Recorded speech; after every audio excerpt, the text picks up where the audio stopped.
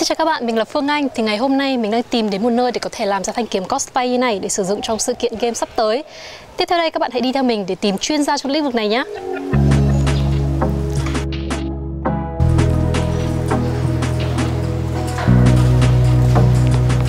Anh Việt Anh ơi. Em chào anh.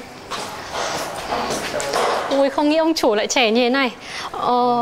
Em được biết là bên anh có một xưởng làm đồ cosplay ở Hà Nội đúng không? Đúng rồi em. Thế thì anh có thể giúp em làm lên cái thanh kiếm ấy đúng không? Ok thôi, cái này mình có thể làm được luôn mà.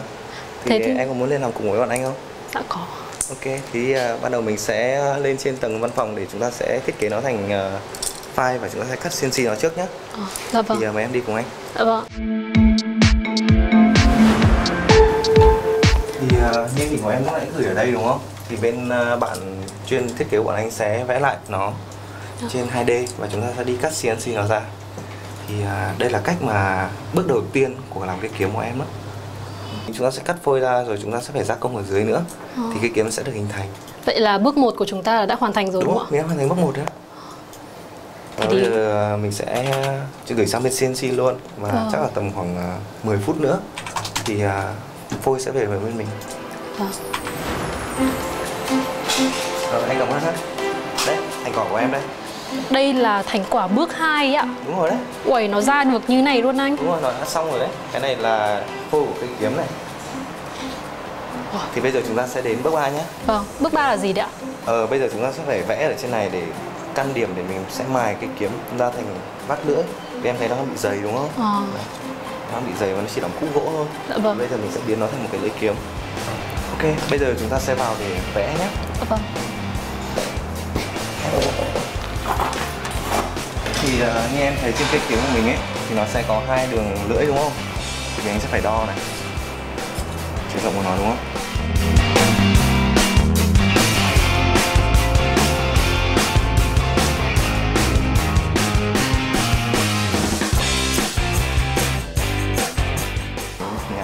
Em đã nhìn ra thanh kiếm chưa?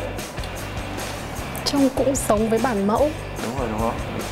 Nhưng mà đây mới chỉ là thô thôi, đây vẫn là thô.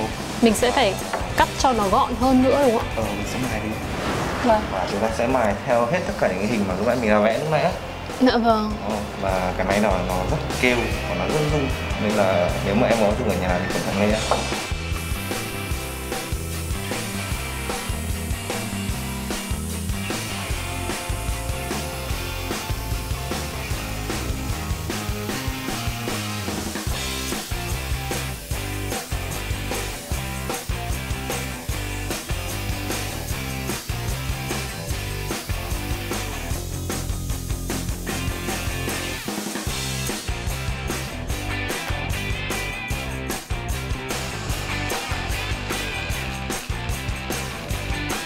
Ok, mình tháo khẩu trang rồi đấy. Thì như em thấy đấy, chúng ta đã hoàn thành gần như là căn bản của một cái kiếm, đúng không? Vâng. Đã thành hình và có 2 lưỡi này. Thế còn miếng này để làm gì ạ? Em có muốn làm hoàn thiện nốt không? Có. Nó sẽ gắn thẳng từ trên xuống để gắn chốt cố định ở đây. Em hiểu. Nhưng mà bây giờ em có thể nghĩ là cây kiếm này nó đang là cây kiếm gỗ. Đúng rồi. Không có cảm giác giống với hình thật. Đúng rồi, nó sẽ không gây sát thương đúng không? Thì sẽ đến công đoạn là sơn. Bây giờ anh sẽ đi sơn đen toàn bộ cây kiếm này và anh sẽ chỉ cho em một số bí quyết nhỏ nhỏ để chúng ta sẽ biến từ một cây kiếm gỗ thành một cây kiếm nhìn có vẻ sát thương rất lớn đó. Thì em có thể ngồi đợi anh ở đây nhé. Dạ Thì vâng. phòng sơn rất độc hại và anh không muốn em bị vấn đề gì đâu ha. Vâng. Ok, đợi một xíu.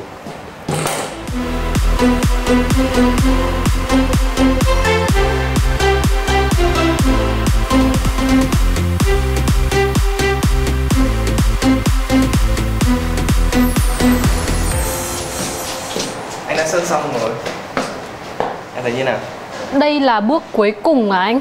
Hay là chưa đến cuối đấy ạ? Nó chưa là bước cuối đâu. Còn rất nhiều bước nữa và anh muốn là em sẽ cùng thực hiện cùng anh. Được ạ. Chúng ta sẽ chấm màu. Màu acrylic. Anh sẽ... Hóa ra là chấm màu chứ không phải là tô đúng không ạ? Không, tức là tại sao nhỉ? Cái này là em muốn nó tạo ra một cái chất kim loại riêng. Anh sẽ làm thử và cho em làm theo này.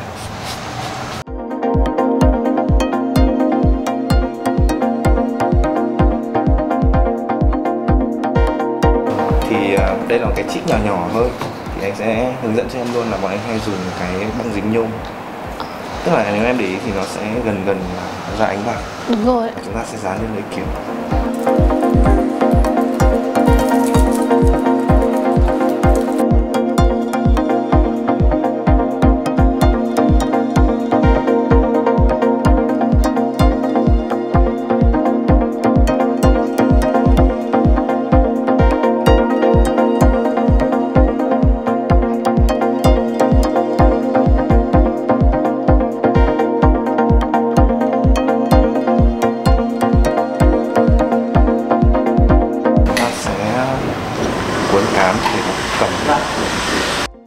Cây kiếm thật thì họ sẽ dùng là da thật. Đúng rồi ạ. Nhưng mà đồ cos hoặc là đồ diễn thì chúng ta chỉ dùng lên simili, nó chống nước, nó sẽ đỡ bị hỏng hóc trong quá trình sử dụng hơn.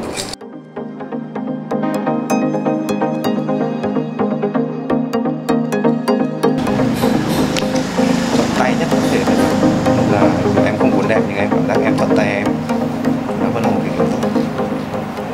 Không thấm nước. Em thử không? Được. Thử nhá.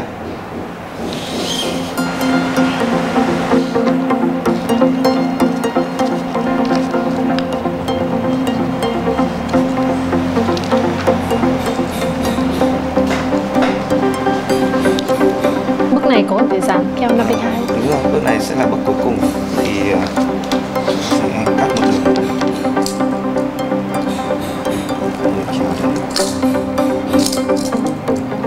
Cái kiếm này cũng là đủ tạo cho em một cảm giác kiểu sắc lạnh.